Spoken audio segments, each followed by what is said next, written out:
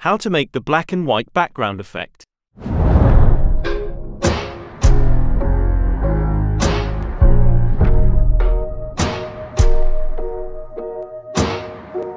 Today's video is sponsored by Donald Duck.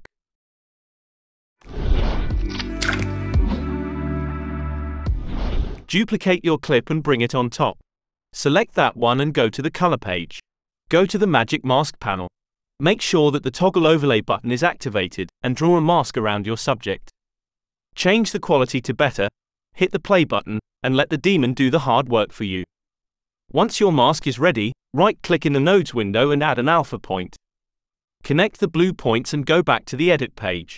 Right-click to the top clip and select to render it in place. Choose a format that can include the alpha channel. If you are using Windows, now it's good time to buy a Mac. Go few frames forward to your masked clip. Select the clip below and cut it on that frame. Bring a burn away transition between your cut. Select the transition, change the direction of it, and adjust the settings to your liking. Now you have a pretty useless transition. Select the second part of the clip in below, and go to the color page. Make sure that you've selected the correct clip, go to the primaries window and bring down the saturation of the clip. If you liked this clip, subscribe to this channel. If you didn't, subscribe anyway, it's free.